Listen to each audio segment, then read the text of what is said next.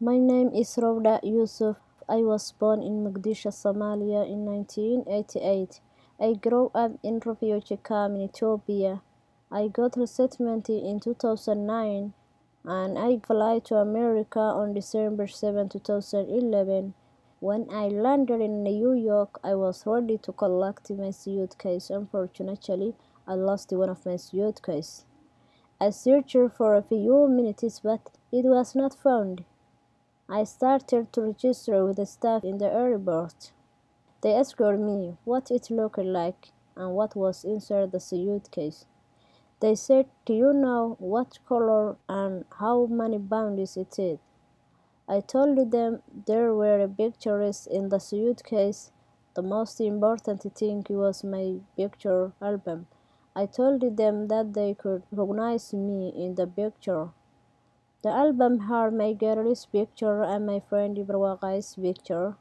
There were also some cultural clothes in the suitcase. I really felt sad at that time.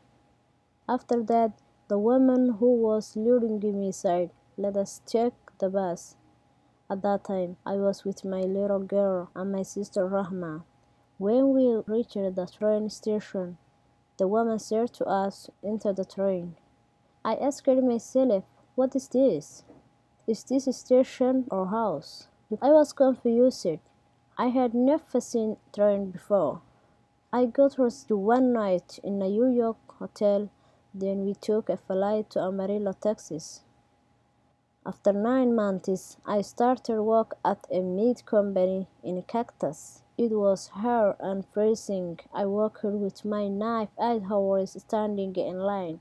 Also, I worried about my children and how to take care of them. But I calmed down when I got my first check.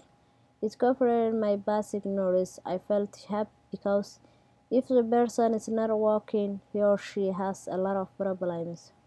One day I decided to move into Minnesota because life is better than Texas. Now I have work and school thanks to the government because they play a big role in my life. Now my responsibility is to continue my life education and work to get a better life in the future. I think about that suitcase when I go home because my daughter's picture was in there. She's my first baby, so I like her picture. I miss all the Somali cultural clothes that were in there. I miss the Anjera band I had with me.